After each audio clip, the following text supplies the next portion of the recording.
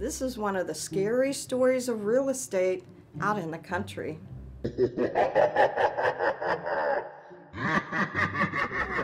guys, Jody Caputo here with Roundtable Realty. One day I was showing a house that was way out in the country to a set of buyers, and we walked in the house and this terrible smell overcame us as soon as we walked in the front door, and my buyer said, "Oh look, there's critters," and they pointed to the family room, and it was chickens, chickens, chickens. There were cages of chickens on each side of the floor all over the room, and on top of those cages of chickens were more cages of chickens, and next to those cages of chickens were incubators so that they could hatch more chickens to go on top of those cages of chickens.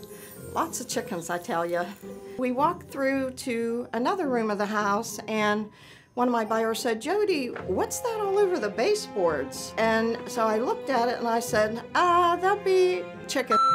I've heard of free-range chickens before, but I always thought that was outside. I didn't realize that was inside the house. We're pretty glad to get out of that one. So why did the chicken cross the road? I think he was going to this house.